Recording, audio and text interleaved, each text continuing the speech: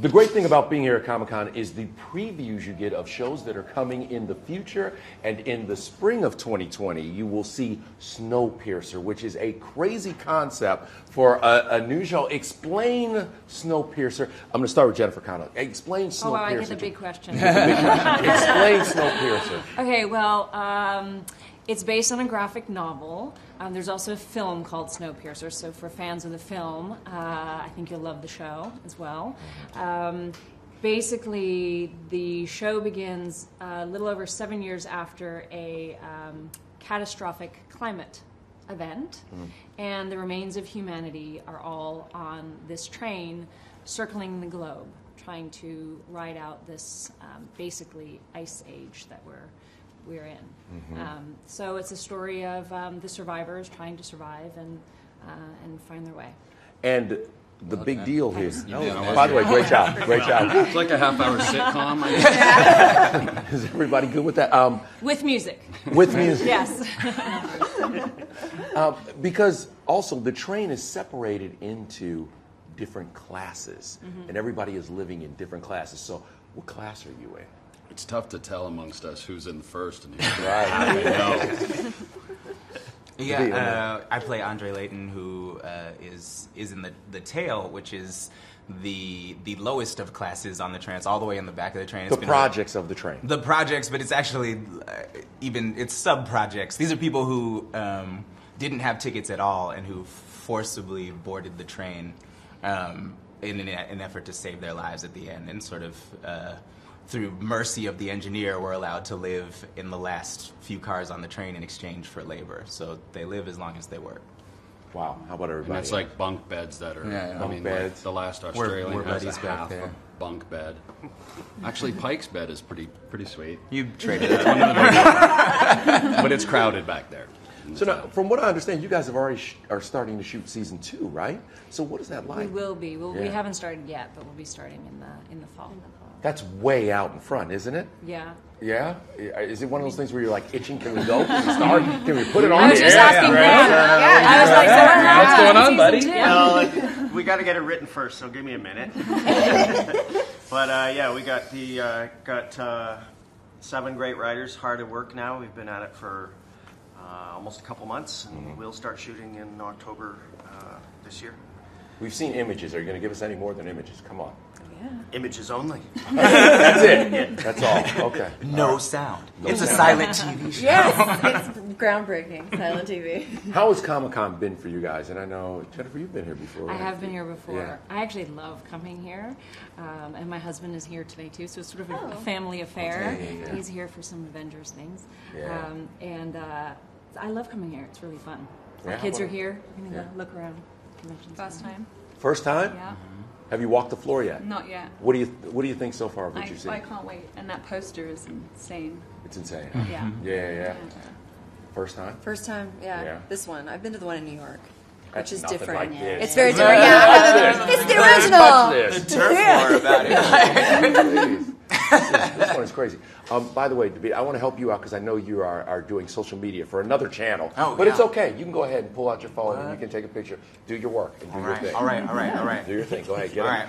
All right, TBS Insta story. Let's go. Get an Insta story. We're gonna be going live pretty soon on the TBS Instagram page, probably, if they let me, because they never should have gave me the password. I know.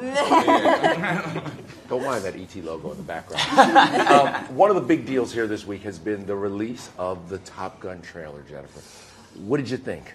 I think the trailer looks amazing. Yeah. I have to say. For me, every part of the project has exceeded my expectations. You know, watching the trailer, being on the set, my experiences shooting, it's been phenomenal. When you say that, people are already excited, so now it really ramps up the excitement. 'Cause I'm you're like, excited. Are you? Yeah, it was great. I was excited to be part of it. What they were filming was extraordinary. I'm excited to see how it comes together. But it's what I saw was amazing. Yeah, that's awesome. David, you're a musical guy. Got to ask you just one interesting question. a lot of buzz here and a lot of things that people are going to talk about is this Crazy Cats trailer. Have you seen it? And you're oh wow! Oh, hey, go ahead, please, go ahead, go in. I promise Lena has a much deeper connection to cats than I do. But it looks dope. Andy choreographed that thing. Like Andy Blankenbuehler was our choreographer on Hamilton, so it was the dancing looks beautiful. Obviously, the music is stunning, and there's dancing cats. What's the whole premise of that thing is pretty. You can't really sink it, right? Do you like dancing cats? Dancing cats depends who you're talking to. Yeah, I want to hear. I did the show. It was my first Broadway show I ever did. So I was actually in the show. I played Demeter, which is the character that Taylor Swift's playing. Yes. And so I was like, they're gonna do the movie because they did one that was like, it was basically the show, but they filmed it, which like in '98 or something. And so I was wondering what it was gonna look like, and it is interesting. It's interesting. Oh, Shots fired. yes. I was like, what? I couldn't. I was like, what am I looking at? I can't quite understand it. It takes a couple watches to really understand what's going on as far as what you're looking at with the CG, right? Physically, the cats are very interesting. Yeah, but the dancers look incredible, and like it'll be fun to hear everybody sing the music, and of course, like Jennifer Hudson's gonna sing the crap out of Memory. You know, anything she sings is gonna be amazing. But I mean, Taylor Swift can't hold a candle to you. Come on now. Oh, I'm not going to start any kind of... I said that. I'll say it. Taylor Swift, where you at? See Lena downstairs. I heard... Don't worry, I got you. Oh, my God. I heard that your sets are so crazy on this show and that often you get lost. And sometimes you end up in a different class instead of the class you're supposed to be in because it's crazy. How are the sets on this thing? I got lost all the time. Do you? Yeah, people would find me wandering around, and I'm like, "Where's the set?" You're like, what? Yeah. Like, what? Even months into it, I was still getting lost, which is kind of pathetic. But Snowpiercer is 1,001 cars long, Yeah. and we only built like 982 of them. But I think They'll all be finished come October. yeah, for season 2, I think you. I gotta say the thing that threw me off. Sorry. No, go ahead. I was just gonna say is I don't think we were given the heads up of the movement of the train. So I know the first day of shooting, you got your words, you're all ready to act, action, and the thing started to do this, and I just went blank. I forgot everything. I forgot my lines. I didn't realize the motion of the train. Also really noisy, like a And noisy. squeaky. Yes, like a squeaky. So that's all going on while you're trying to shoot. You're Yeah. getting the rocking and the noise and Sort of like There's walking on a several plane. big grips outside rocking the train up and down every time, and they're just on rubber wheels, and the train cars move, so everybody's lurching. You're at the same constantly time. sort of having to walk like on an airplane when you sort of hold up top.